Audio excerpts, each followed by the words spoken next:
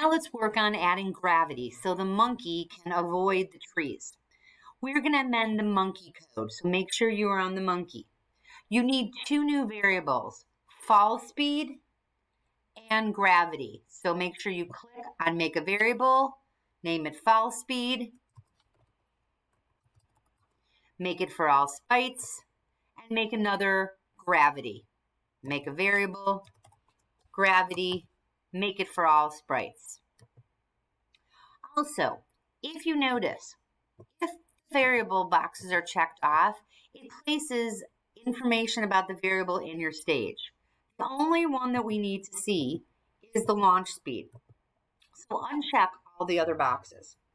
Now we're going to add a set gravity block to the bottom of the one clicked. So basically, when you click on the flag, we're saying, okay, set the gravity to a certain point. So under variables, we find our set block. And remember, it's not necessarily going to say gravity, but if you have that triangle, you can find the gravity variable. We want it to minus 0.2. Gravity, the value of gravity is how much the fall speed is going to increase every time the monkey moves. The fall speed is going to keep track of how many steps the monkey needs to be moved down by gravity. So, to the space key is pressed, we are going to add a fall speed block. So we're going to set the sets block, and we want this before it starts moving. So right under point and direction, we're going to say set fall speed to 0. So it starts off at 0.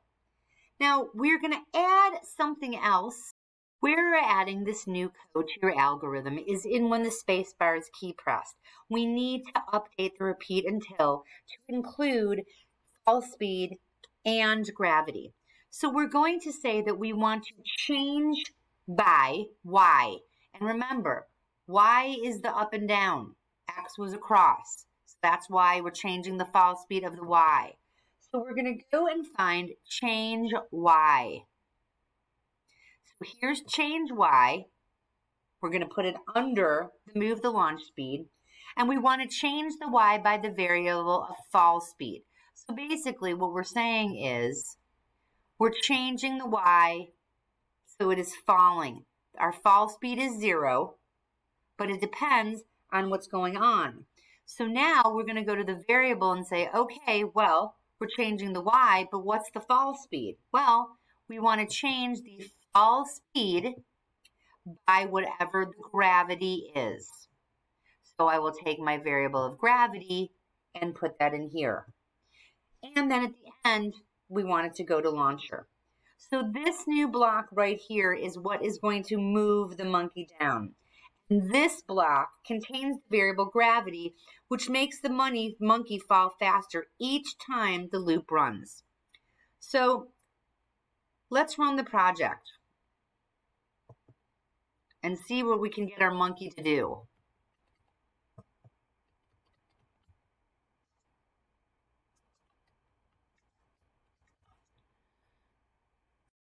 Understand more about how the gravity effect is working, take a look in Google Classroom for the image explanation.